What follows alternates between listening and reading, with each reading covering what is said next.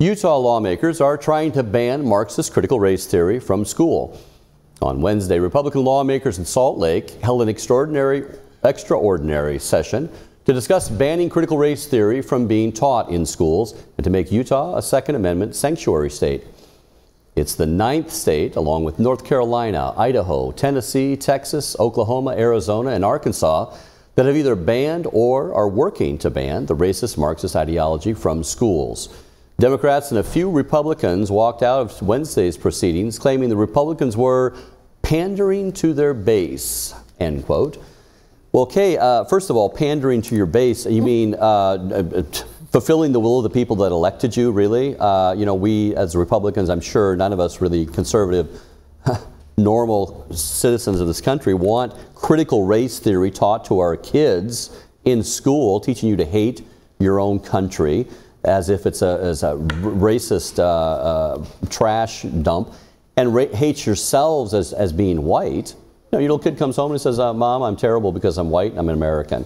And my teacher taught me that. Really? Really? Yeah, I think they were responding, according to the reporting I saw, they were just overwhelmed with calls from parents. People are just outraged by this whole thing.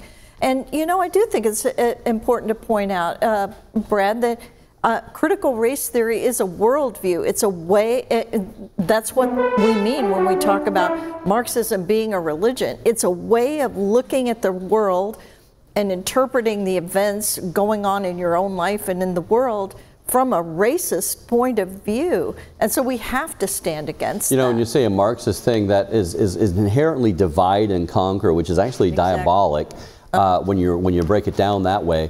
And it's the haves and the have-nots. It's this Marxist ideology they tried to push in liberation theology in South America, which was a communist invention, that everything is a struggle. And here we're pitting black against white.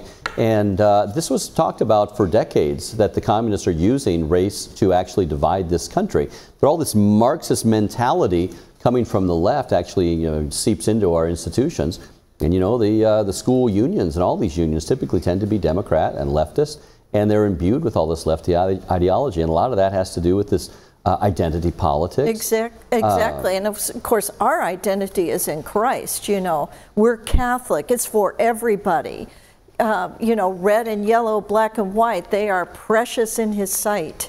So critical race theory is completely against what a Catholic would believe. You know, if you're going to say that God is racist, He's actually for the human race, which we all are a part of. So.